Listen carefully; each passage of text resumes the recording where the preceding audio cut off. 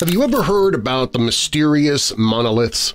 If you're normal, probably not, unless you're a huge sci-fi film fan and just thought about 2001: A Space Odyssey when I mentioned the word monolith. Yeah, that big black rectangular thing the ape-man found is a monolith. But like I said, that's sci-fi. But now they are becoming sci-non-fi, that is, science non-fiction, meaning real. These strange metal structures have been suddenly popping up all over the world the last few years, leaving people scratching their heads in confusion like Ape-Man in 2001: A Space Odyssey.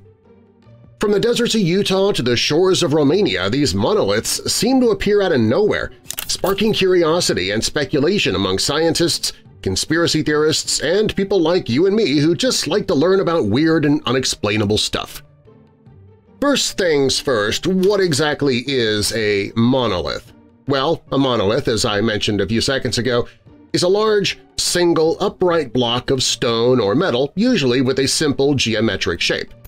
Think of it like a scale model of a skyscraper without windows.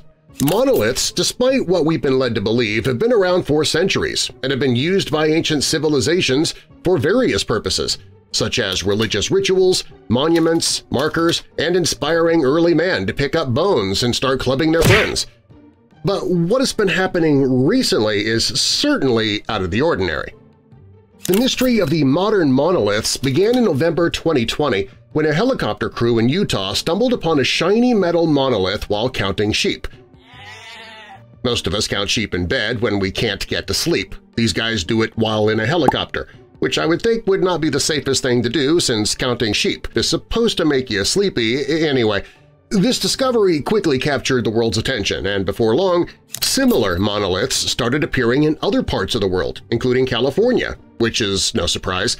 They're all kind of weird there anyway, Romania, and even as far as the Isle of Wight in England. So what the heck are these things? People have been coming up with all sorts of theories, of course. We humans do love to speculate. Some believe they are the work of extraterrestrial beings, left behind as a form of communication. These would be the same folks who think 2001: A Space Odyssey is a documentary. Others think they might be the work of pranksters, probably fans of 2001: A Space Odyssey. And then there are those who speculate that it's all part of a marketing stunt or social experiment. Marketing what? We don't know, which kind of defeats the purpose of creating a marketing campaign. Maybe a giant Jenga game is coming soon to a Toys R Us near you. That'd be cool. Despite the wild theories, though, the truth continues to elude us. Authorities have removed some of the structures. Party poopers. I'm guessing the military, so we couldn't get close to the monoliths and do our own investigations or start worshipping the aliens of Nibiru.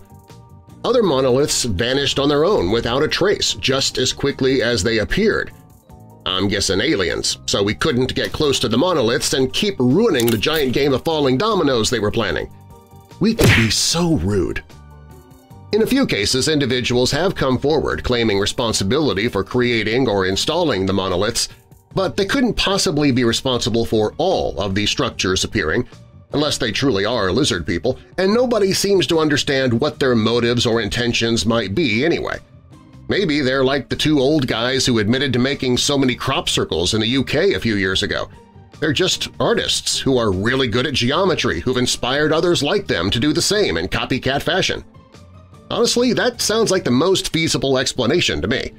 But then I was never very good at math, or art, or conspiratorial thinking, so what do I know?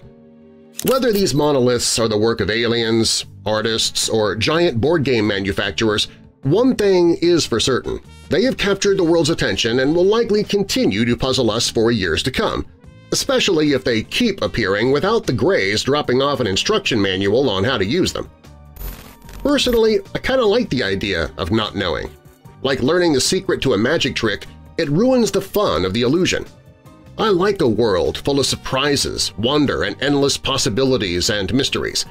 And the possibility that, right under our noses, the Nephilim are planning a monster game of Jenga.